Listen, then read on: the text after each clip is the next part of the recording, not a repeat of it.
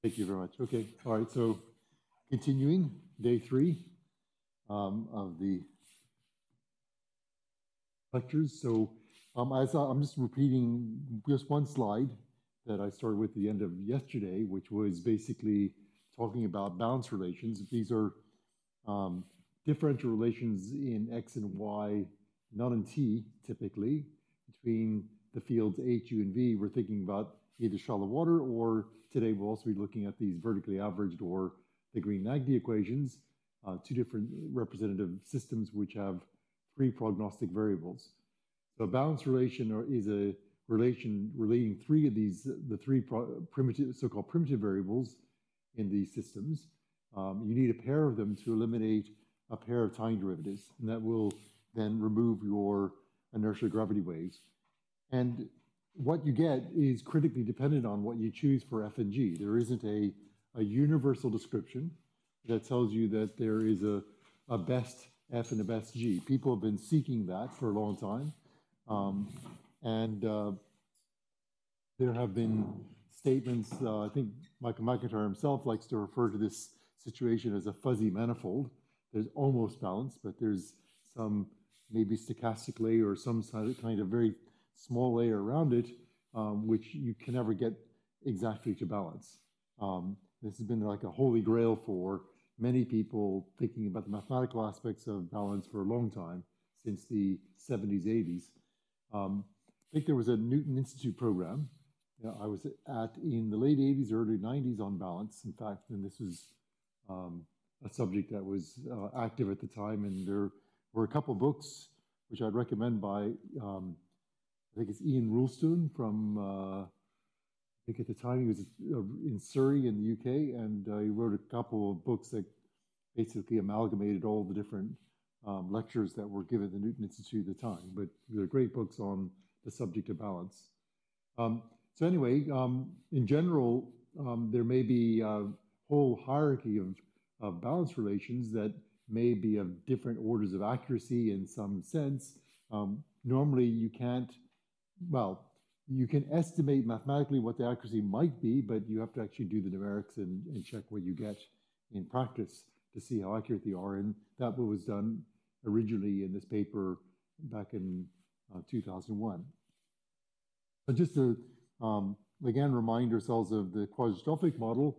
The quadrostrophic model uses the very simplest balance relations, that is saying the divergence, which is a differential relationship between U and V equals 0, and something called, was proportional to the ageostrophic vorticity. If I divide all this by F, then this is the ageostrophic vorticity. If you set that to be 0, you're in geostrophic balance, and this basically, these two conditions lead to geostrophic balance, and these are the balance relations that underlie the quadrostrophic model that I derived in day 1. The substantially more accurate model that I'll be discussing or using today is a balance obtained instead by requiring the first time derivatives of delta and the first time derivative of gamma to be 0. And if you go through the algebra, and I'm not going to do it here, but you get messier equations. The first equation comes from setting the first time derivative of delta equal to 0. It's basically the right-hand side of that equation equal to 0, and the right-hand side of the delta equation is all this mess, okay? So if you're actually going to do a numerical model using the variables delta and gamma, and that's a very nice model to use, then the delta equation would have this on its right-hand side, the gamma equation would have this on its right-hand side. All of it can be readily computed. It's not particularly difficult, but it's quite different from the standard primitive variable formulation where you use H, U, and V. You have to do a little more work by using these variables in the sense of so-called inversion, which we'll come to in a minute. But using these balance relations, we'll find gives a much more accurate balance beyond the QG case. It's good enough in most cases to be able to see visually gravity waves. And by, I mean not just visually, but you can quantify them and see that the structures that you find from using these balance relations are gravity waves in the sense that they obey the frequency dispersion relationship that you would expect for gravity waves.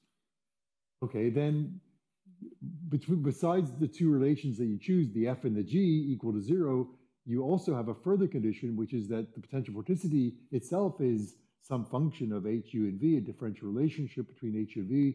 For shallow water, it's this. And so using this relationship between H, U, and V and the other two that you have a generalized PV inversion algorithm. So this is the way you get then the balance. So at every instant of time, purely from the field Q and these nominated balance conditions, you can get U, V, and H, your primitive variables.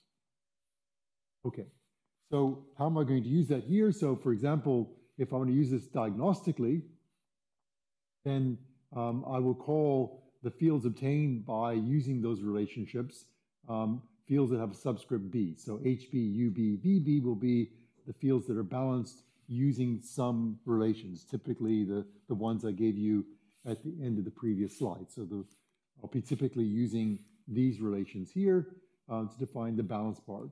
So you'll actually have a UB, VB, delta B, et cetera, everywhere on this when you find the solution. Then the residual, what's left over from the original fields, H, U, and V, will be called the imbalance.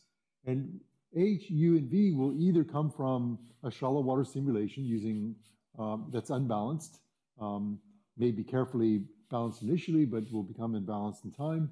And we're looking at the differences, which are generally small. So here's an example of a divergence field in some simulation I found. Here's the balanced part of it, and here's the residual. In this case, the residual is comparable to the balance. It's not a very well-balanced case. This is not typical, but if you don't prepare the initial conditions, you typically find that the imbalance can be comparable to the balance. But this is especially true for variables like divergence. If I were to show you the same thing for vorticity here, you'd find the imbalanced vorticity is much smaller than the balance part. So divergence tends to be a more imbalanced variable, which is why the QG approximation sets this variable exactly equal to 0, at least the leading order in the equations. You can actually deduce what delta is in quasi-strophic theory at the next order in Rossby number, but that's another subject which will open up a can of worms. Yes?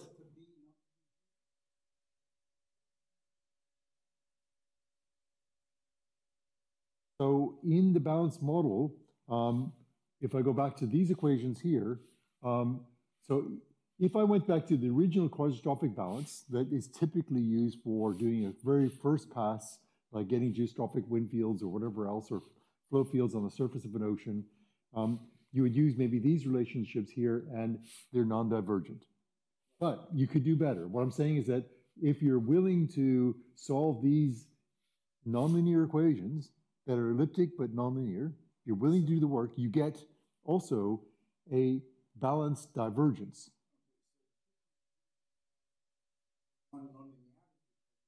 Yes? There's vorticity, yes. So vorticity. Well, that's right. So the vorticity comes in through this gamma variable here is hiding here's the vorticity there. I get it. Right? So it's F times zeta. Yeah. Due to rotation, vorticity. Yes, but it's sort of the part, that's the linear part of the wave propagation mechanism. But we're trying to eliminate these waves. And so remarkably, using these relations are basically trying to filter out these waves. So we're essentially effectively any pair of time derivatives of any variables that are distinct can be used to eliminate two time derivatives from the dynamics, and that will eliminate gravity waves. But then the question is, well, did I use the right relations? Well, there isn't a right relation. There aren't a set of pair of relations that we know are optimal, okay? And that's a debatable subject. And it's very much dependent on the flow regime you're in. So if you have small Rossby numbers and Froude numbers, almost everything gives you good results.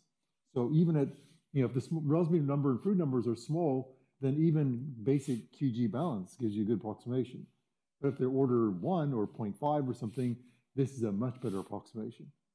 But going higher order than this, eventually it's a disordered asymptotic series.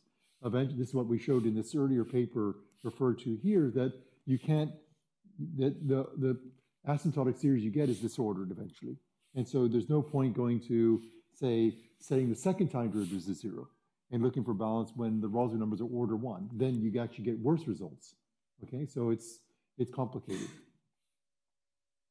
The nice thing about these, yeah, sorry.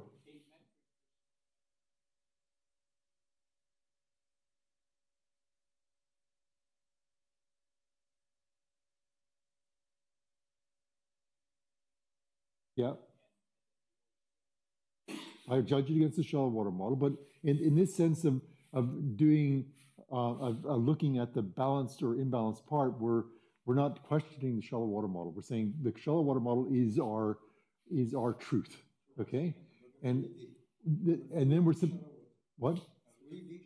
No. This is 2D. We're just stay within 2D today, but we'll do some 3D in a minute. But for now, in 2D shallow water, if that's our base model, our truth model, we're saying that, okay, we're simply diagnosing the balance, seeing how much of the flow is actually balanced and how much is imbalanced.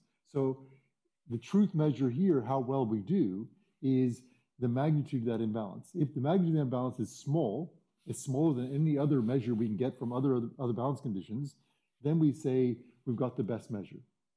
So that's what leads to optimal PV balance, which I keep referring to, which I don't want to talk about yet, but optimal PV balance does even better than this. Yes.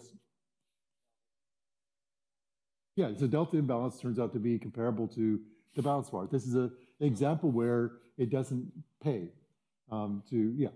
but there are other results I'll show you in a minute where it does, where the imbalance is actually significantly smaller than the balance part.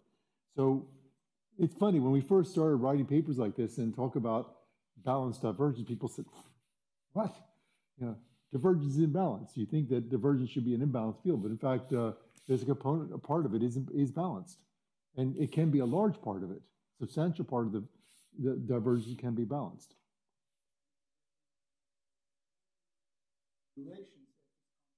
F is constant. So on a shallow water, I'll be using a double periodic shallow water code. I can't include beta. So I can't include variable F. If I went to a sphere, I have shallow water codes on a sphere. I could show results. I will be showing results if I get to them. Maybe Friday, where we do shallow water on a sphere and then look at various dynamics. Although I don't recall if I have much on the balance and imbalance part, just because the way that I'm forcing those flows is creating quite a bit of imbalance. So the decomposing balance and imbalance isn't so interesting in that case.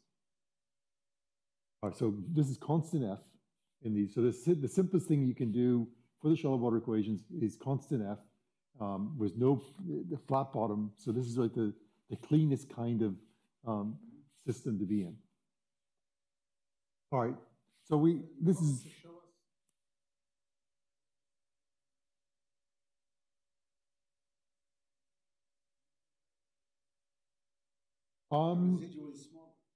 Yeah, so I'm saying that you can use other balance relations besides the ones I've written here.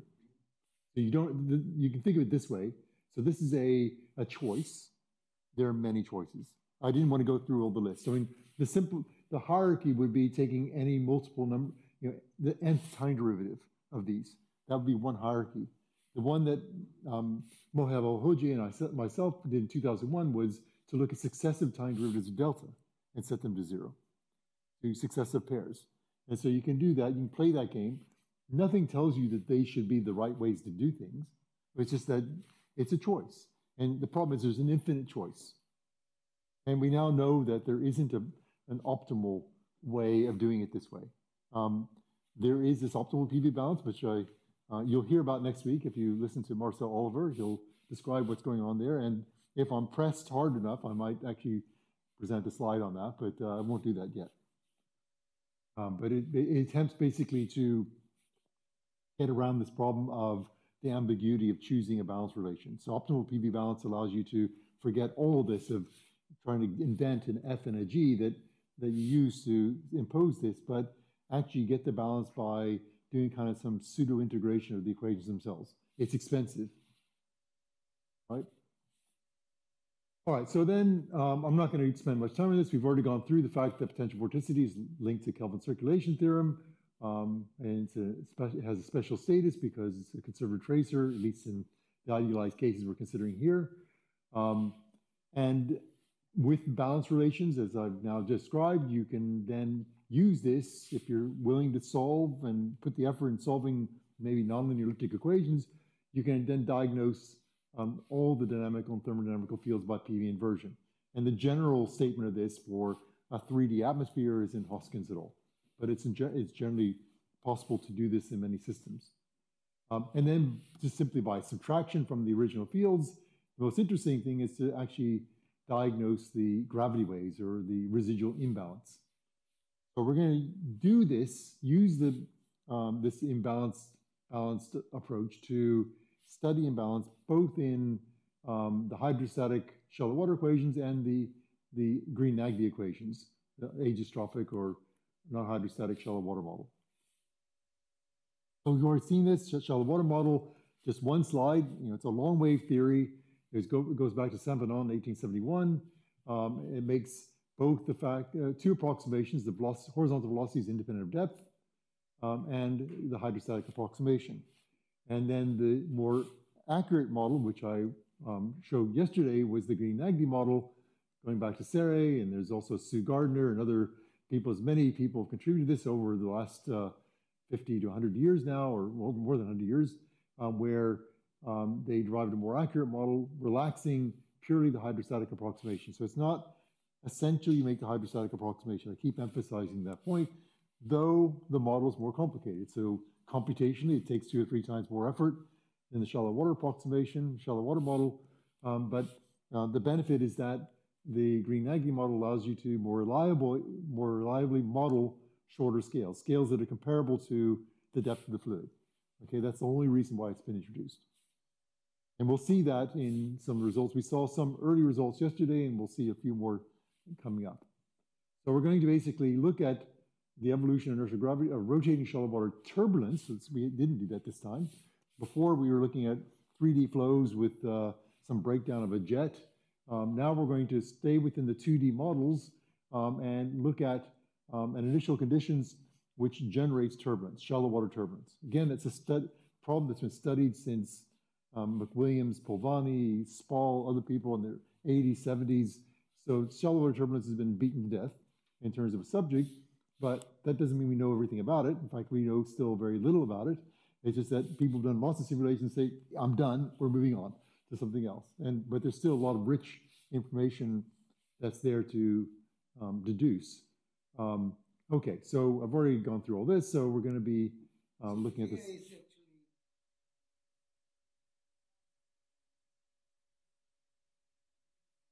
Green-Nagdi and VA are equivalent models. Green-Nagdi is simply, it was derived in an implicit way. So as I described in yesterday's talk, or one of the talks recently, I can't remember anymore, the Green-Nagdi equations originally were derived in a way that has the pressure still left on the right-hand side of the momentum equation. The pressure itself involves a tiny derivative of the divergence. And in that form, numerically, it's difficult because it's an implicit equation. So you have time derivatives on right and left-hand sides of the equations. Moreover, the time derivative on the right-hand side of the equation is multiplied by a lot of nonlinear things. And it's not easy. You can't pull it over and devise some nice numerical scheme that does that. Pierce-Essler in 2010, which is the closest work to this, where they included rotation for the first time in a two-dimensional context. They went part of the way by recognizing that they need to move some of the simplicitness to the left-hand side, so the linear part of it, but they still had implicit terms in their equation, which required a duration. So we were the first, as far as we're aware, that actually found that you can actually deduce the pressure directly by an elliptic equation. If you do that, the equation is explicit, and that's what we call the vertically averaged model, simply to distinguish the fact that it's an explicit Green-Nagdi model rather than an implicit one. Okay. All right, so the Green-Nagdi model, just to remind you, it has a potential vorticity conservation law. We deduced yesterday that this is obtained from the three-dimensional Rossby-Ertel potential vorticity, or Beltrami-Rossby-Ertel potential vorticity, integrated over the depth. So it's a vertically averaged 3D Ertel potential vorticity. It has this form. You have this new Jacobian term on the height field and the divergence. It also has all the other global invariants, but of course in double periodic geometry, you don't have angular momentum conservation because the domain's not circularly symmetric and other things, but you still have an energy. So I haven't talked much about computation now, just a brief word about computation. There'll be more potentially on Friday, but I'm not sure I'll ever get to that fourth talk. My four talks might be 3 or 2.5 at the rate I'm going. It's clearly way too ambitious. Anyway, so we use contour advection, which I've mentioned a little bit about before, to model the PV conservation. This is a relatively old algorithm now, back in 2010. It's based on moving material contours. So we're using contours of potential vorticity to represent the advection of potential vorticity, trying to get that as accurately as possible. And alongside this, so I'm not going to go into details, except if you want, I can maybe show some stuff on Friday that goes into more detail about this. But besides the contour advection, which is used only for the potential vorticity, so instead of solving dq dt equals 0, like on a grid or something, we actually move points on contours with the underlying flow field that is obtained somewhere on a grid. So it's sort of like a particle and cell method, but the points are connected along moving contours. The contours can deform, they can break, split topologically, they can do surgery, all this other stuff that I got in trouble for in my early career, but it's a robust numerical method that allows you to get high accuracy. And I would demonstrate that on Friday if I get to that, but we'll see. But so we do this so that the potential vorticity can be computed without any kind of numerical dissipation, apart from that coming from the fact that I need to do surgery. I need to topologically reconnect contours. So there's a weak dissipation. Again, this is sort of for Friday's talk, if I get there, it's a relatively minor dissipation compared to existing methods. It effectively buys you a factor of 10 to 20 times the resolution of standard methods. Now that seems like a crazy claim. So we've written some papers about this. The most recent on the magnetic problem. You can do these things in magnetic flows in 2D. And we showed there that by comparison with a standard pseudospectral method, we can get the same results using contour advection with a grid 16 times finer in each direction, or coarser in each direction. So the grid, we might use a grid of say 1,000 by 1,000. And so pseudospectral code would need 16,000 by 16,000 to get equivalent results. And you can then work out, well, we worked out for you the cost, but the cost difference is on the order of 1 million.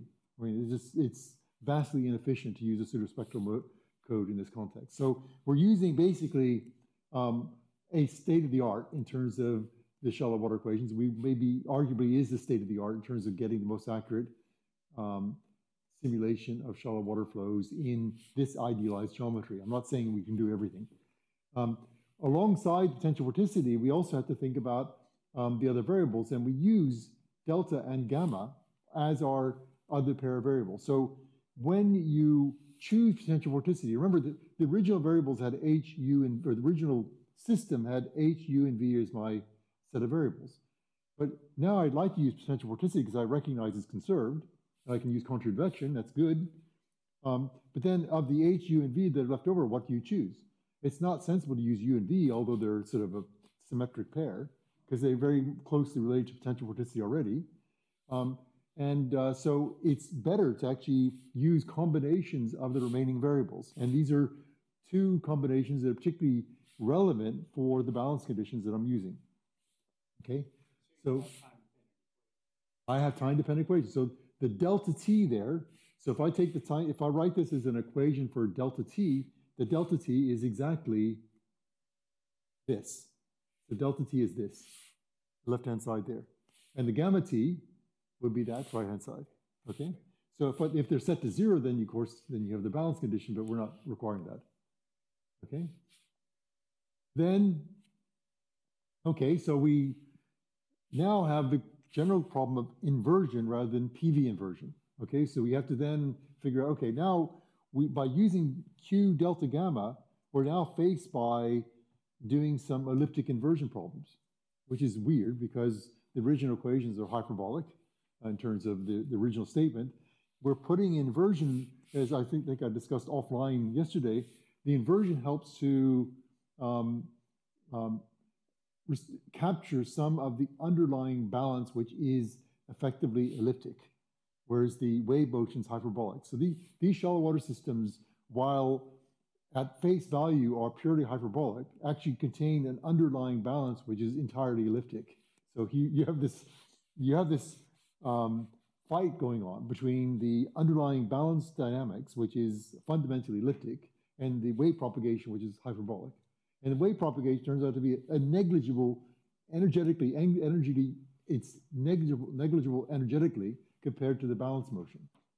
So if you invest all your efforts on shock capturing schemes, or you can use method of characteristics, et cetera, there's lots of schemes out there, you basically do a very poor job on the balance part.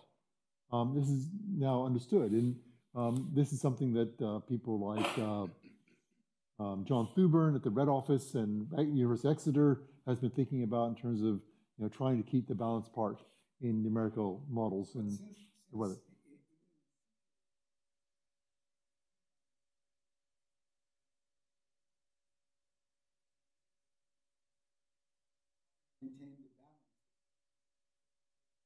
Well, it's not true. It's not true generally that the imbalance is always of the same order as the balance. In fact, there are plenty of examples where the imbalance is much weaker than the balance.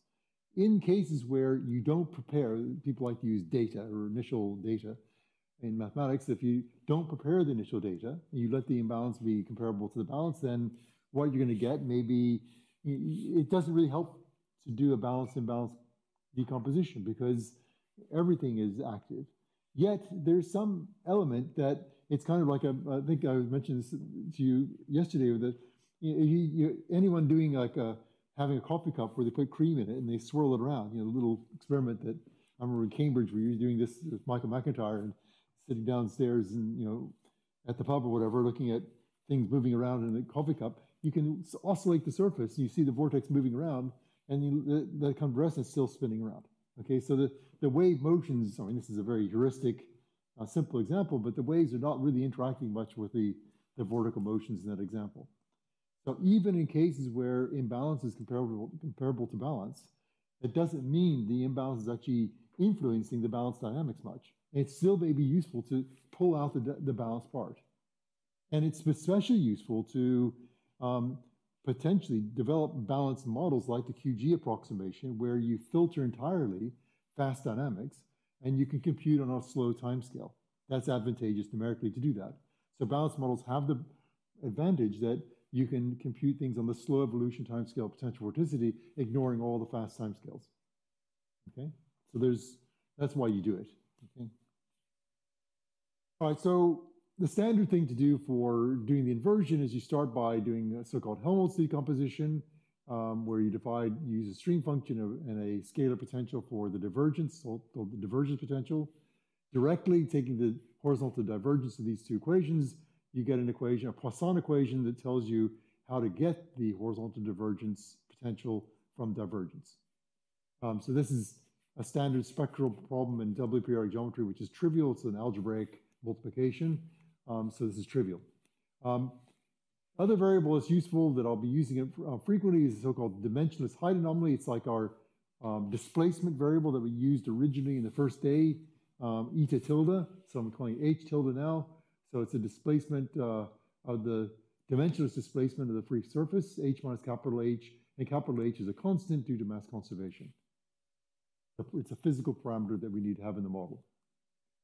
Okay, and then, well, just keep it simple for the shallow water case, potential vorticity. It's useful to, or even prudent to use the so-called potential vorticity anomaly. So I'm just taking away the constant value of f. It doesn't change the conservation of it. Also, you may notice that below I've taken out the capital H that would be multiplied. So this would normally be just h in the denominator. And I've replaced it by just 1 plus h tilde, so I've ignored the capital H here, which is a constant factor. It still follows that q tilde is materially conserved for constant f. So this rescaling doesn't do anything except at least means that the dimensions of q tilde are frequency, like vorticities. Potential vorticity and vorticity are the same units. And then in terms of this variable and the definition of gamma, so from the definition of potential vorticity alone, actually, so you can actually work out, so you can calculate what zeta is here. Solving for zeta, you get, just by rearrangement, you get this combination of things, which then simplifies to this. So you have a Poisson equation that gives me psi if I know q tilde, which I do, I'm assuming I've given that, and h tilde, which unfortunately I don't know. Okay, so then I have to do more work. So we don't know h tilde, but the definition of gamma is an equation like this, which has the Laplacian on h tilde. Using what I just found out for zeta here, I can plug this together and rearrange this, and I get a Poisson equation, or actually a Helmholtz equation, with variable coefficients because of q tilde here. That's the only variable coefficient. Right-hand side is completely known. So this is an elliptic equation. Yeah. Right, so and then it turns out that f plus q tilde has to be positive by definition, or else you can get, it would be inertial instability or something in this methods, but I think f plus q tilde always has to be positive here so that you can invert this problem. That's usually not a constraint. That means the Rossby number is not crazy. All right, so you get an equation. You therefore have h tilde here. Once you have h tilde here, you then have, you can compute the vorticity zeta from that line. You get psi. Once you have psi, you get the velocity field. You're done. Okay, so just in summary, you find h tilde given q tilde and gamma. Then you find the relative vorticity from q tilde and h. Then you find psi by inverting one Poisson equation. Find chi by inverting the other. You get u and v by differentiating. You're done. So you can then, in this way, obtain the original primitive equations or variables h, u, and v from the recast variables q tilde, delta, and gamma from using the model. So there's extra effort there, but it builds in.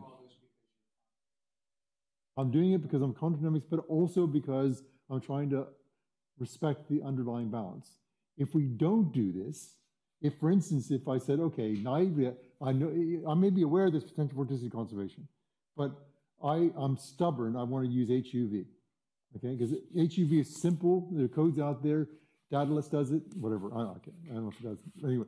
But there's thousands of codes out there, probably more than thousands, that would use HUV as standard variables. Interestingly, there was a point in time about 20, 30 years ago where people started using divergence and vorticity at height. So Polvani and other people are starting to do this. And without them knowing it, as far as we could tell, they obtained higher accuracy using this than they got from HUV, which are called the primitive variables. And essentially using differentiated forms of the variables, which are combinations of original variables, gave you higher accuracy. And it wasn't understood what was going on there. It's actually related to the underlying balance. So by using these variables, we're actually trying to more accurately represent the underlying balance of the flow. And we find, not insisting on it because we're actually evolving them. Yeah, so the time derivatives are non-zero, and you'll see there is imbalance. But if you choose crazy variables, like what I call crazy variables, HUV, you find that there is lots of spurious gravity waves. There's so many spurious gravity waves, you cannot tell the real ones from the fake ones. In fact, they're dominantly spurious from numerics. Okay, so discretization errors. This way you avoid the discretization errors or minimize discretization errors. Okay. So just to be fair, so we're going to evolve the same variables, potential vorticity, delta, gamma, in both the hydrostatic shallow water model and the Green-Nagy model. We use a standard pseudospectral treatment with the so-called 2/3 rule to de-alias. And for these delta and gamma variables, since they're evolved on a grid, we use a weak triharmonic hyperdiffusion, which is a fairly standard approach. I'm not an advocate of hyperdiffusion, but sometimes you have to do the necessary evil to do this. If you don't do this, then you get growth of grid scale noise that builds up and will destroy your calculations. You have to do it. And it's not so much to do. Yeah. Yes, exactly. I haven't told you that. That's what's part of contradvection. So contradvection, yes. So the contradvection is done such that the contours are interpolated to a grid, and they're interpolated onto a grid which is 4 times finer than the grid that I calculate the velocity on. Then they're averaged back to the so-called inversion grid where I calculate the velocity field. In doing this, I minimize interpolation errors coming from the discrete representation or sharp gradients. Okay? It's, well, that's another word that's out there, but it's not quite the same. It's like a smoothing kernel. Well, it's only smooth to the grid scale, but there's no point. We have no information below the grid scale in terms of velocity field. So we can only get the velocity field on the grid. So the contours, so unlike contradynamics, so contradynamics is a system where you use the contours themselves to work out the velocity field on the contours due to themselves, and that velocity field is not dependent on any kind of grid. The velocity field can be arbitrarily small scale. Here in this method, the velocity field has a small scale cutoff. And so high wave number perturbations, the velocity field are simply filtered away, okay? And that's the essence of SPH, that's the essence of particle and cell, all these things, we have to do it here. So that's why it's not called contradynamics. Contradvection means you advect from some source of velocity field, but you use contours. All right, and then other details are important, some kind of standard semi-implicit scheme with some, for the time stepping. We use a basic grid resolution, which looks ridiculously small, 512 squared, but the effective resolution is around 8,000 squared. The domain dimensions don't really matter. We're just going to take a square of standard 2 pi 2 pi 2 pi 2 pi. Again, the Coriolis frequency doesn't matter. We're using it to be so that 1 unit of time is 1 day, in a sense. The Rossby deformation length is a length that we need to set. It's specified in different experiments. We typically specify through the inverse deformation length or the Rossby deformation wave number, KD, and then C root GH and H is the mean depth. So these things are, for the Green-Nagy model, we have to specify independently C and H, but in the shallow water model, it turns out that all we need is C and effectively LD. So the only two parameters we need to specify. So here's an example, then the initial condition. So we're going to take a state of potential vorticity shown here on the left-hand side, not particularly turbulent looking. This is just the initial state. So we're just putting up a random field. The random field is derived from some kind of spectrum, which has a k to the 5 dependence at small wave numbers and then falls off like a Gaussian high wave numbers. And it generates this field. This potential vorticity field then, through the balance relations, here and here, determine delta and gamma. So these are the initial states of delta and gamma. These are balanced by my definition. Okay? Now, they're not very large. The divergence is about 0.06. By comparison, I didn't show the vorticity field here. Vorticity field is comparable to the potential vorticity field. It's around 6. So it's about 100 times bigger than the divergence. And the acceleration divergence, well, sometimes they call it acceleration divergence, or the aegis-tropic vorticity, is around 8.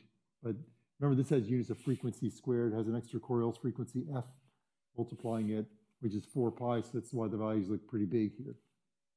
And remember, in QG theory, both this and this would be 0. Okay, so we're starting with non-zero values of this, but these are initially balanced.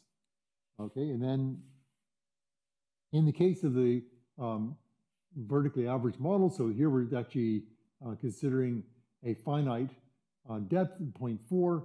If you were considering the shallow water approximation will correspond to h going to 0. So in the simulation results I'll show below, if I say h equals 0, h2 0, it means shallow water. Okay, so h going to 0 and gravity going to infinity, but keeping gh constant corresponds to the shallow water limit. So this is actually a vertically average or a Green-Nagy simulation, just the initial start of it. And the balance relations have to be, you have to add one more relation, which is that the non-hydrostatic pressure is also 0 initially to close the system. So we solve all those together and you get these fields. Now, the top row is showing the potential vorticity anomaly. This is subtracting the Coriolis frequency. For the shallow water case, h equals 0. This is the full domain. This is this is 50 days into the simulation from those smooth initial conditions we saw. And then 150 days, and the final time is 500 days. The vortices get a little bit bigger in time. The blue ones are anticyclones. So people who know about cyclone-anticyclone asymmetry, that was studied by Neslin, by even Polvani, Spall, Williams, other people earlier in the, again, 70s and 80s, noticed that all the anticyclones look like circular bullets. They're nice, beautiful, round objects. And if you look at the red regions, these are cyclones, they're all twisted. So people know about this as a typical evolution. There's an asymmetry between cyclone and anticyclone evolution. That could itself occupy some time describing all the differences, but fundamentally people ascribe that to the fact that the deformation length, the effective local deformation length in an anticyclone is larger, and therefore it's maybe more 2D-like than in the cyclone. Did I say anticyclone? Anticyclone, the deformation radius is larger. It behaves more 2D-like, more circular core, and these ones are deformation scales much smaller. And we know from small deformation simulations of the quadratropic equations that this leads to elongated structures with large-scale waves on them, kind of like oceanic situation. So this is why the red regions look very different from the blue regions in this picture. Okay. Now, down below is the same simulation starting from the exact same state using the Green-Nagli or vertically average model. And you can see it after 50 days, you struggle to try to figure out if there's a difference. I mean, there's a slight, I don't know, you'd really have to try to look hard to see if there's any difference. Potential vorticity, surprisingly, I mean, this is h is equal to 0.4 is about the limit you can go. You can go to about 0.6, 0.7 before the equations start having trouble computation to get this, because the free surface deformations are so huge at this point. So you get this situation where even at this time, potential vorticity dynamics are almost identical. And oh yeah, they differ now at this time, not hugely, but you might even attribute that to loss of predictability. This is 500 days of evolution. So it could be loss of predictability that leads to this difference, or there are different equations being solved. So this is showing that there's not much difference in terms of the potential vorticity evolution. Now let's look at the divergence. There's a difference here. We're comparing, again, shallow water on top, evolving from 50, 150, 200, 500 days. This is the full divergence field, not balanced or imbalanced. It's the full divergence. A lot of people, again, in the past would have said this is all gravity waves. Okay, and it looks like it. Maybe if you don't have good eyes, you might say, well, this is all looks like gravity waves to me. Of course, you can't look at an individual picture and convince yourself that's gravity waves. You actually have to look at see whether you see motion. You have to look at the frequency spectra, et cetera, to work out what's going on. The same calculation now with h equals 0.1. Now it's a fairly small depth, but it's Green-Nagli. It's using the vertically average model. It's a very shallow depth still, but the equations differ. And now if you look, well, at this time, there's not huge differences. They start developing, and at late times, there's massive differences. The shallow water system has many small-scale structures that are there. The amplitudes are about half of what they are here. Here you have larger-scale structures developing that are dominating at late times. So the divergence is developing and is evolving in a different way, even for a value of h which is quite small. And this would be a regime where this would be relevant, at least in some geophysical contexts. This is a typical value. 0.4 is probably too large unless you're extreme scales. This is now, so all I've done here is I've changed, that was the original divergence. Click carefully. Now I'm going to show the balance. Okay, but this is what I said. Most of what you're seeing there is the balanced divergence. This is the original divergence. That's the balance part. Original balance. That's the imbalance. That's the difference between the two. And so in the shallow water context, look at the scales. They're now much smaller, about a tenth. So if we look at the amplitudes, here they were up to 0.04, 0.02, 0.008. If I go here, they're a tenth, maybe not a tenth anymore, but these are still smaller values. The imbalance is still small compared to the balance here. And now you see that in the case of the shallow water case, the imbalance is like a random field. It doesn't have any spatial organization. It's like waves being refracted off the vortices moving in random directions, and you get this structure. But look what happens in the Green-Nagli equations, that h equals 0.1. Now the imbalance is, to begin with, already at larger scales and smoother. So two things have happened. It's a smoother field, and it's at much larger scales. And h is only 0.1 here. There's a big difference in the evolution of the imbalance in this case. So the gravity waves, these are inertial gravity waves, I'm arguing, and the inertial gravity waves are behaving fundamentally different, even for a small value of the depth.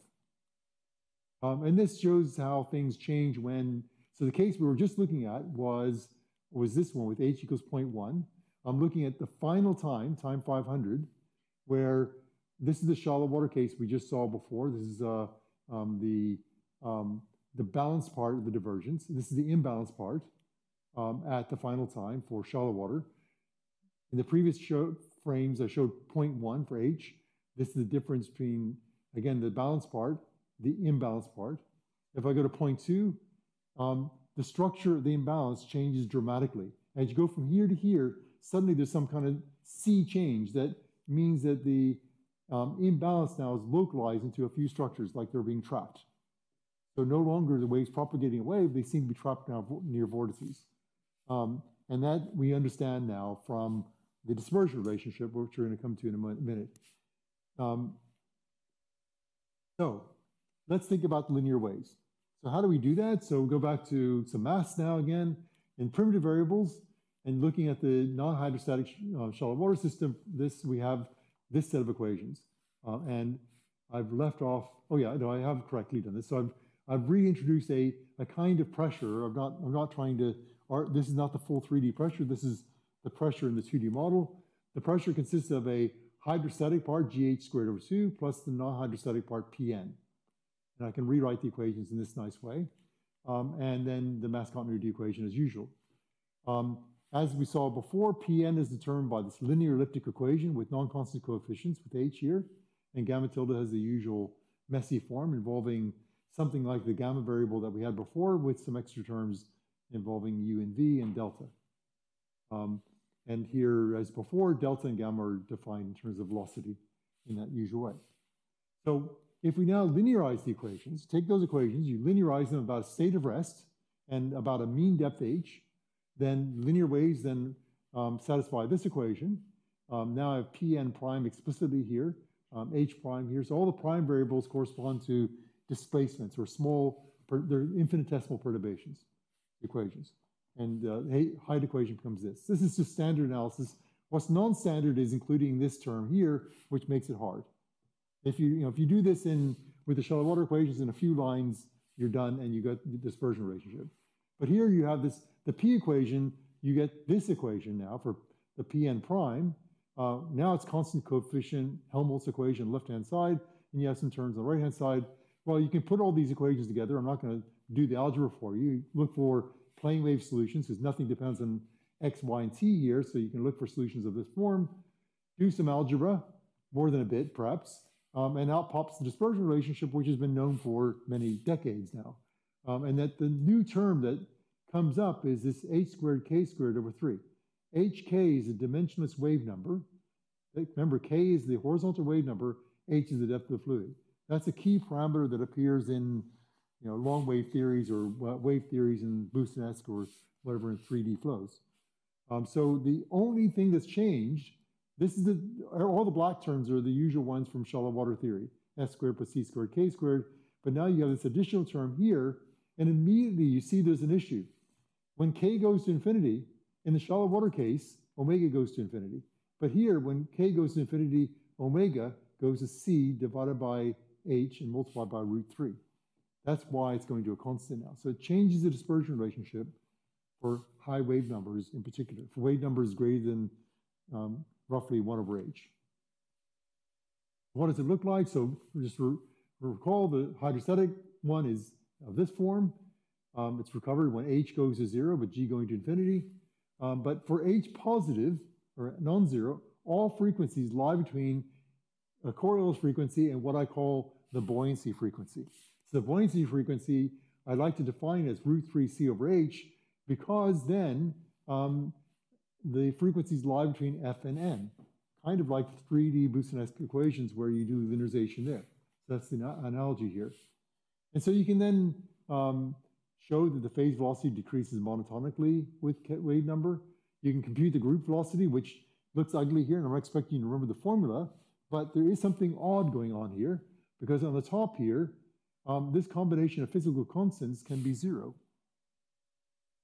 So for a particular choice of h, given f and c, which is effectively related to deformation length, you can get 0, which means that for all wave numbers k, you can make the group velocity vanish. Remember the wave trapping I mentioned before. This is what's illustrated here. So I'll just forget all the algebra here. If I look at the group velocity, so the group velocity is a black curve here as a function of what I call f over n. N is this frequency I introduced before here, which is the square root 3g over h. Then as a function, so the maximum group velocity over the phase speed c decreases from 1 when your f over n equals 0. This is the usual, the shallow water limits down here. And then it basically decreases from 1 to 0. So when f over n is exactly 1, when the frequencies match, you have no propagation. And then it propagates again further up. So it's an unusual dispersion relationship. And this explains why you get wave trapping. So we say wave trapping occurs when f over n is roughly 1. So in the case which I've been looking at, kd equals 6, f over n equals 1 corresponds to a free surface depth of 0.288, which is between these two values of h here. Here I'm showing a different field, like it's kind of related to divergence, but it's the imbalance pressure. And you can see that something dramatically different happens for values close to the wave trapping regime. The structures, the gravity waves are located around mainly anticyclones in this case. And the same thing for higher wave deformation lengths, smaller deformation wave numbers. Now, between these two values, you get wave trapping, and then something weird starting to happen for very large depths in this case, where f over n is now much bigger than 1. Strongly stratified would correspond to f over n small. That would, so the strongly stratified case corresponds to h equals 0. This is the traditional shallow water limit. Weakly stratified corresponds to this regime here, where f over n is large, so n is small compared to f.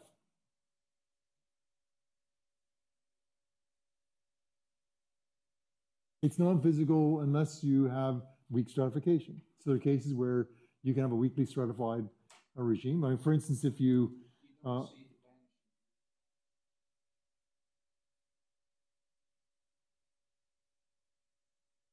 in the group velocity and the dispersion relationship, yeah. So in the dispersion relationship for the 3D Euler equations, it does not. You're right, it doesn't. So, but there is a variation of the group velocity for these particular waves. That's actually I'll try to remember that point, because that's a worthwhile exercise to work out the group velocity for the specialized surface waves that correspond to these waves, the vertically integrated waves or whatever, and see what the group velocity looks like in the 3D equations. But I think there's going to be a dip there as well for f over n around 1, and then it'll rise again. I don't know. I can't do the calculation. But I imagine that green Nagdi is more likely to be capturing some of the results that you see in 3D Euler. Has to be seen. Yeah, that's a good point. I think considering it's already an hour, maybe I should stop here, and then we'll continue in the next half hour with the remaining stuff, and then I might start talk 3, which is what I should have started today anyway, but we'll see.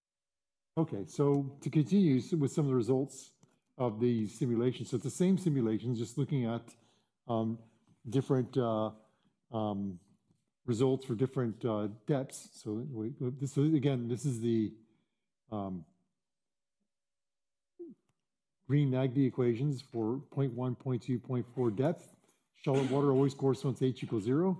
And just focus on the left-hand panel here, forget the right-hand side for the moment. But with our standard setting of the inverse deformation length as at 6 here, then the upper curve shows the amplitude of the imbalance divergence as a function of time, up to 500 units of time, 500 days. This is the shallow water result. So the shallow water result starts at an amplitude of divergence around 10 to the minus 3 and slowly decays. It's more or less keeping its amplitude over the entire length of time. This is log scaling, by the way. If you increase the depth to 0.1, so now you're using the Green-Nagdi model, but now for fairly small equivalent depth, then the divergence initially plummets to a value that's roughly 3 to 4 times smaller than the shallow water level.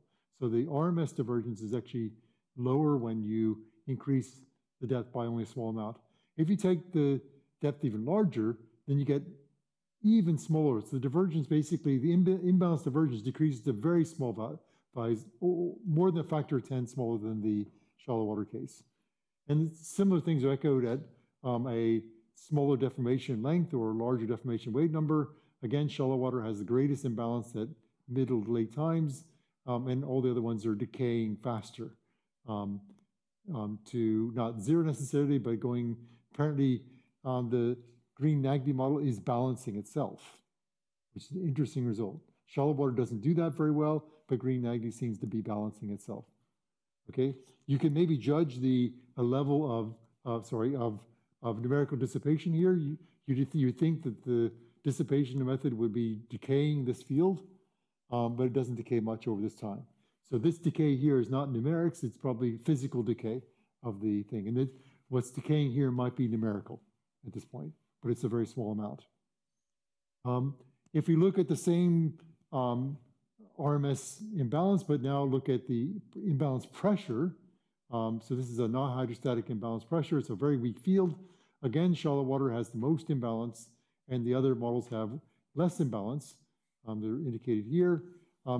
With the exception, when KD equals 12, the case where you have a large equivalent depth, or H equals 0.4, there's actually more imbalance when the F over N value is large, effectively, when H is 0.4.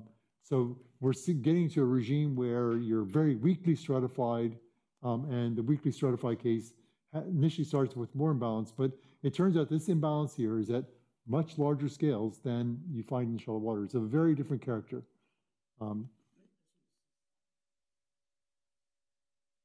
Yes, yeah, also here too. Yeah, so initially there's some peaks and then gradually decays. Yes.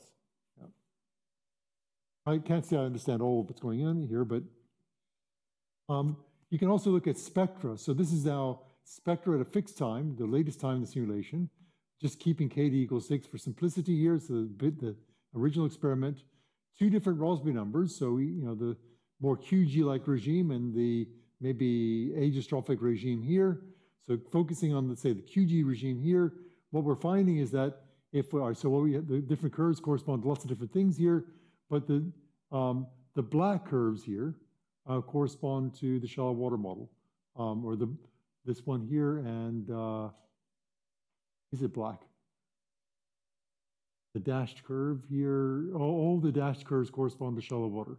So you can see that there's a dashed spectrum. So this is wave number spectrum, amplitude of the divergence versus scale. So it's spectral amplitudes, a power spectrum if you like. They peak at a certain wave number, which is comparable to the deformation length, and then they decay thereafter. So there's a steep spectrum. These are the balanced parts or the full spectrum. So when I label things here, the B means balance, and the I, do I have an I? Yes, I have an I there, imbalanced. The red means, so all the red curves correspond to imbalanced divergence. And all the blue and black correspond to either full or black. Yeah? What do you mean by spectrum? Exactly. You do sine, cosine transforms, full Fourier spectrum. Because we're in double periodic geometry, it's a complex transform. So looking at the amplitudes of the complex mode squared gives you the power spectrum. And I think they're multiplied by a wave number as well, so that when you integrate the spectrum the power spectrum here, you get back the total divergence in the field, or the total squared amount by Parsifal's theorem. The approximate slope, I don't know if I've actually worked it out. It's pretty steep.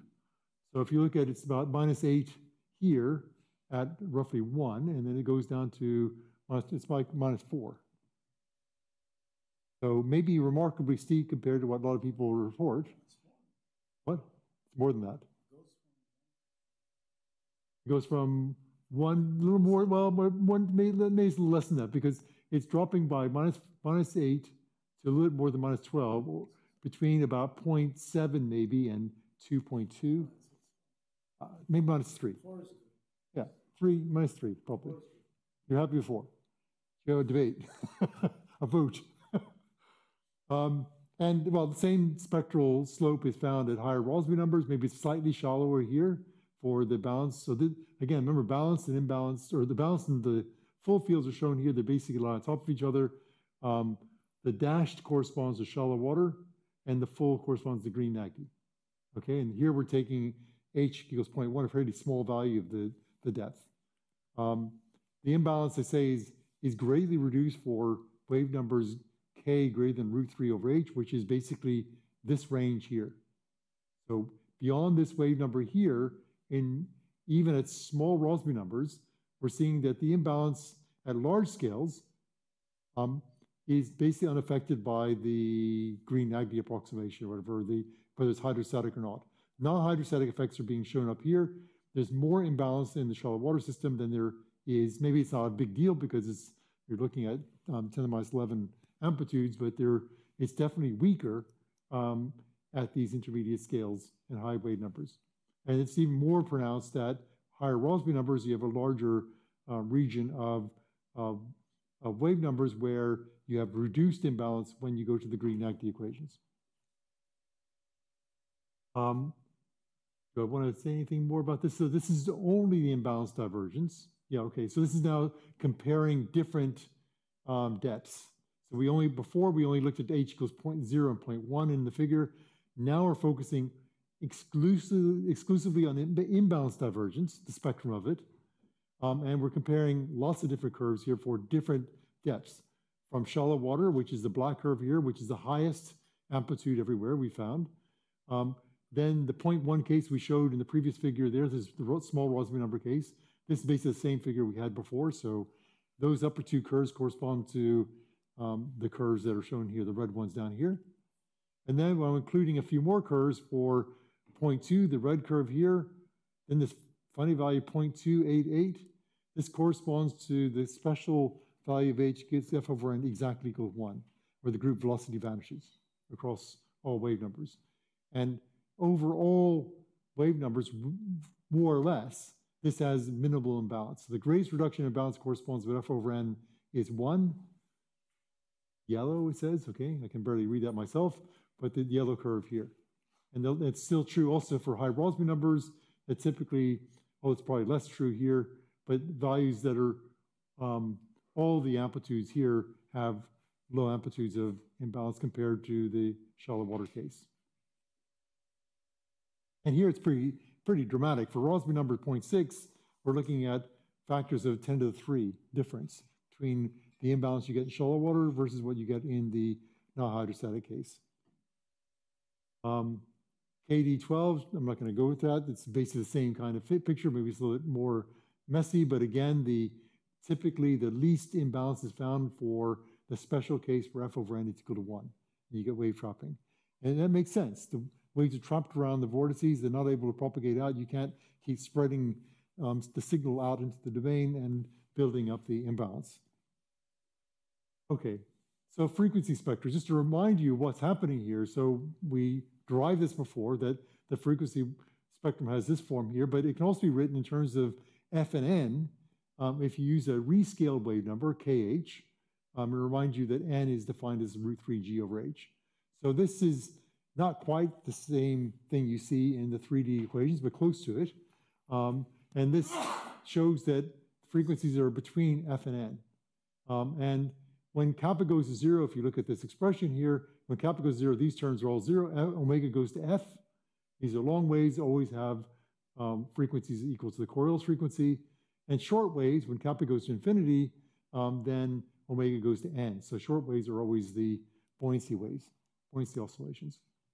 Okay? So then I'm going to finish with just a discussion of the frequency spectrum. So this is, up to now, you might be wondering why I haven't talked about frequency spectrum, because it seems like that's the thing you use to distinguish gravity waves from everything else. So the most dramatic differences between shallow water and the Green-Nagdi or vertically average model come from looking at frequency spectra. So the way it was done in the simulations is I took the divergence field. I couldn't save every grid point, so I just took 16 equally spaced grid points, randomly placed in the domain. Actually, weren't random, but equally spaced, so just 16 grid points in the domain. And the divergence was saved as a time series on each of these grid points. So it makes a long time series of probably many millions of points. And then each of these were processed to form a Fourier frequency spectrum. And then the average spectrum was then combined by taking all 16 samples and putting them into one graph. Okay? That gives you the power spectrum with respect to frequency of a particular field, delta here. This is what's happening here. So again, k equals 6 is the base case we started with, deformation length 1/6. In this case, frequency spectrum of divergence. There are, again, 4 results shown here. The shallow water case is always in black, and you're seeing, so here's log scale of frequency versus log of the frequency down here. And I've drawn various lines here I'll come to in a moment. Forget the vertical lines right now, but look at the black curve. So, well, if it's a curve, but it's a very ragged curve, it's typically what you get when you sample this many, when you have about 1 million samples, is you're going to get something like this. I haven't tried to average anything. The black curve shows the frequencies, and what you're finding here are frequency. This is the shallow water spectrum, and this is generally regarded as the spectrum of gravity waves. So these are, the frequency here corresponds to, I think the Coriolis frequency should be, I think where that is actually. I think it actually lies at 0. Yeah. Exactly, yeah. So the Coriolis frequency should lie, yeah, so I think 0 should be here. And so all the gravity wave frequencies should be sitting out here, and you see a bump in the spectrum, okay? Now, this is the full divergence, so it's including the balance part as well. Because to calculate the imbalanced frequency spectrum would require me to, at every instant of time, balance the flow and save the data. It would be a calculation that would take years to do. I couldn't do it. So I had to cheat, not cheat, but the poor man's way of doing it is basically calculate the full spectrum of the full divergence. So what you're seeing is the balance part. So there's a frequency spectrum associated with the balance part, which is growing towards low frequencies. Essentially, it's saying that there's a lot of low frequency balance going on. Low frequency divergence evolution, this is the balance part of the divergence. And the gravity waves are sitting out here dominating high frequencies, okay? If you now go to the blue curve corresponds to a relatively small depth in the Green-Nagdi equations.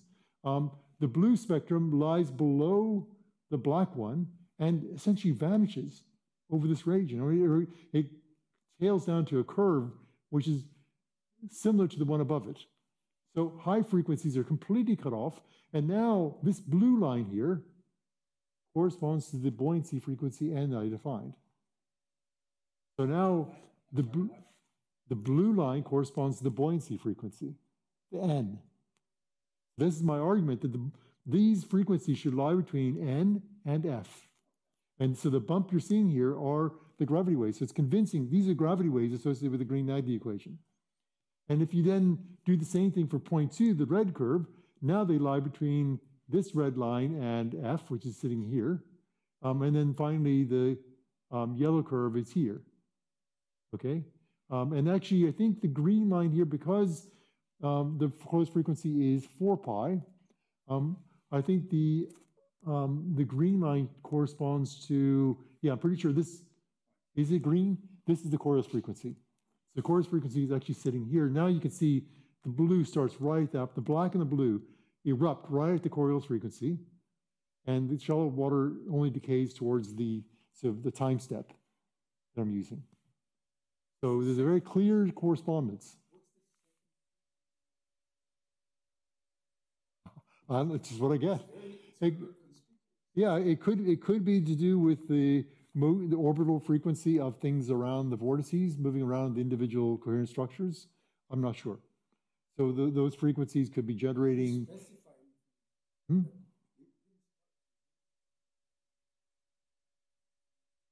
No, this is just purely sampled. I mean, I don't understand why there's a dip in power. I guess the real question is, why is there a dip in power in the shallow water case around this frequency? What's happening there?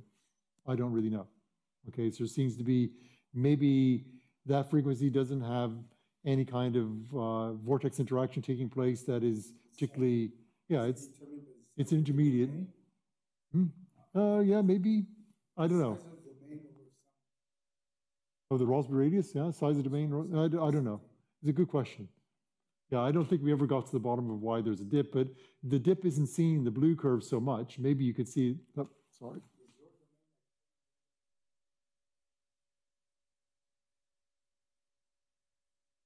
Well, what's relevant is the KD equals 6. So this is, remember, KD equals 6 means you can fit six deformation wavelengths in the domain, okay? So KD, K equals 1 is the lowest wave number I resolve. That varies in the domain.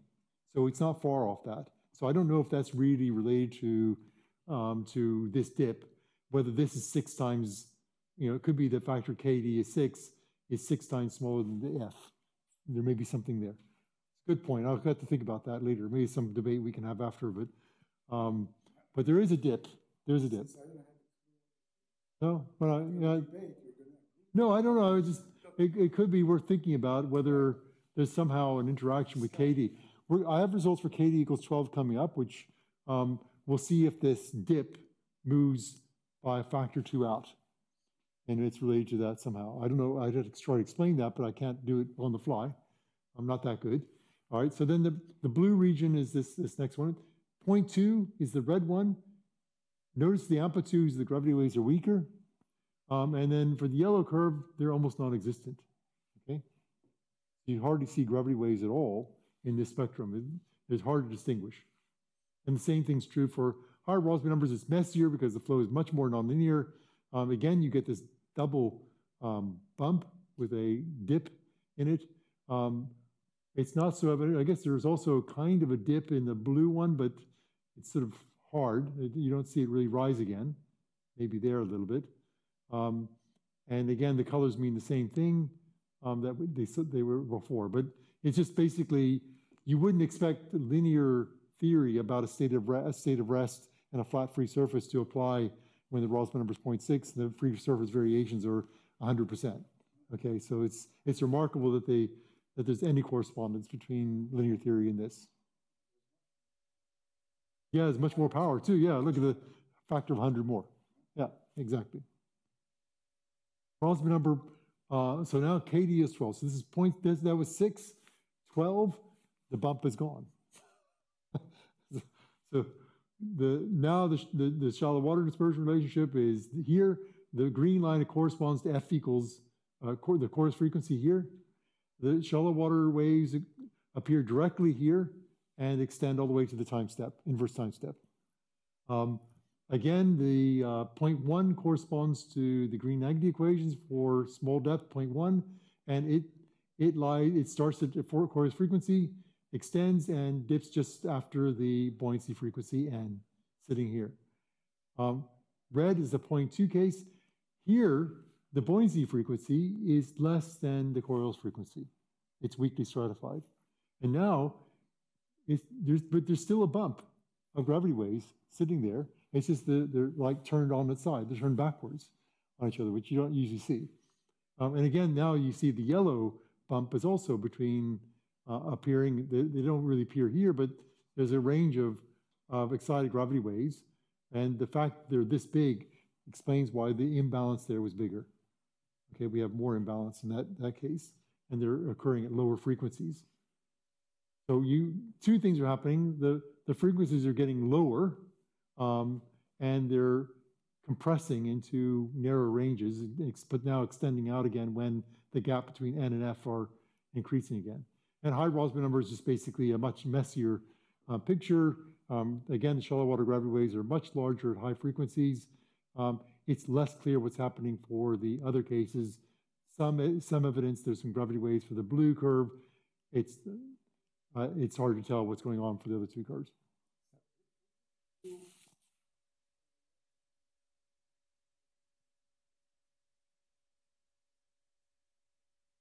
That's KD equals 6. Well, yeah, and for higher Rossby numbers, it seems to be trying to come back again. For lower Rossby numbers, it's gone. So maybe it's linked to a Rossby number effect. That's what it seems to be saying, because at low Rossby numbers, you don't see the dip, and here at high Rossby numbers, you're starting to see an evidence of a dip going on. Here, arguably, the dip is more pronounced. I don't know. Maybe that's conjecture. All right. Conclusions. Just 3 more slides to go, and then I will release you from your agony. So I'll release myself. No. So the inclusion of non-hydrostatic effects generally complicates the equations of motion. Right? That's a bad thing. Yet, these effects reduce inertial gravity emission, which is good, and provide a natural frequency bound useful for limiting the time step. That's particularly helpful for numerical simulations. So you now know you have a bounded frequency range. You don't have a stiff problem anymore. So Green-Nagdi is not stiff. And it's the same reason why non-hydrostatic models in the atmosphere and the oceans have that advantage that the frequencies are bounded. You don't have a higher, you don't have to keep, well, you can of course get around it by saying, I'll use semi-implicit and use a big time step. But you're doing something, you're corrupting the gravity waves, something we've written lots about, I'm not going to discuss now, but numerically that's bad, but you can do it. And that's a way of filtering or modifying what's taking place there. But you're not modeling gravity waves anymore. So counterintuitively then, relaxing hydrostatic balance leads to more balance. That's bizarre. I guess if there's anything to remember from this talk, it's that. What a strange statement to make. You get rid of one of the balance things, right? You get rid of hydrostatic balance, and you get actually more balance out of the system. The system behaves more balanced. Not forcing the wave to remain, it can do more. We're about intuition. Yeah. Suppose digit data or something. Yeah. Eliminates some of the vertical. I think it's really coming down to the fact the waves are much more dispersive in the Green-Nagdi equation than they are in the original one. Remember, the frequencies go like K at high wave numbers. So the group velocity is just going to a constant there. Whereas in the Green-Nagdi equation, it's very dispersive. And so that dispersion basically means that the waves can't build up anywhere. It's probably related to what you're saying. Yeah.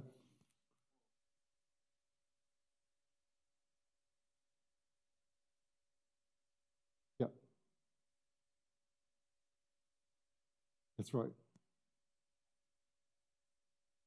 No, we haven't. So 3D Euler should be looked at in terms of its gravity waves. So that has the same calculation done here to try to work out what imbalances in the gravity 3D Euler is tough. It's doable.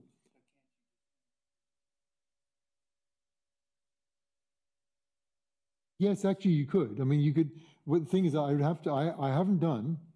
That's a very good point. It'd be worth doing this, is to run exactly the same simulation in 3D Euler, starting from a 2D state, columnar state, then do vertically averaged, and calculate the spectrum and see what you get. I agree. That would be very interesting to see. Do exactly the same analysis. It'd take 100 times more effort, but I would think it's worth doing. I think it's a very good point. That should be done. Okay, so continuing. So the key parameter in the Green-Nagdi equation is this Coriolis buoyancy frequency ratio F over n, where n is defined this way in the actually the VA model. When f over n is much smaller than 1, then you have this situation where non-hydrostatic effects are very weak, which is probably the typical, or not probably, it is commonly the typical situation you get in atmospheric ocean dynamics. And non-hydrostatic effects are weak, except at very small scales where the length scale becomes comparable to the depth of fluid. But if you actually think about an atmospheric model, you know, if you think of a depth being around 10 kilometers, you're getting only around those scales now in global atmospheric models of weather. So you're reaching that scale now. But for a long time already, 10, 20 years, global circulation models of the weather have been using non-hydrostatic models. Okay, but that's probably for other reasons too, to do with the upper atmosphere. When f over n is, so I already said this, inertial gravity waves tend to be small scale and widely dispersed. This is the picture you get for the shallow water case. However, when you take f over n comparable to 1, of course, then with a caveat that Bill raises that this is not the full 3D Euler case, but in the Green-Agnew case, when f over n equals 1, non-hydrostatic effects strongly suppress inertial gravity waves and trap the waves near intense circulating regions, predominantly the anticyclones. You get this picture where every anticyclone has a group of quadrupolar or octopolar structures just rotating around them. If I had a movie, you just see them beautifully moving, the vortices move around and all the waves just sort of move around with them. Beautiful.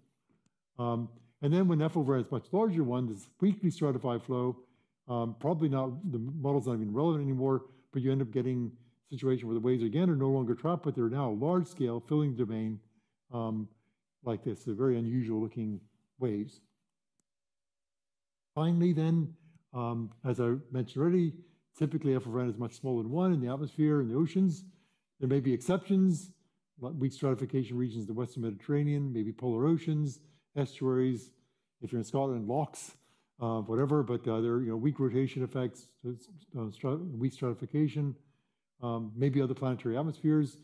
As a general GFD problem, it's interesting to know what changes take place when you include the non-hydrostatic effects. So this is basically the point here, is that it's useful to understand what effect relaxing the hydrostatic approximation has on fundamental processes. And in a paper which was Steve Tobias recently we were hoping to resubmit by Friday to GFM, is extending this whole thing to the magnetic case. It's not relevant to this conference, but you can do the same thing in magnetic flows. And there's some work with Ted Johnson, who'll be here next week, and colleagues that used to be with me in St. Andrews on the application to bottom topography. And that's also very interesting, and it complicates things significantly, but there's some really nice problems that one can study to do with flows over seamounts, et cetera. With that, I will stop today, and that's a good way, that's the end of my talk too, at the end of day 3. So thank you.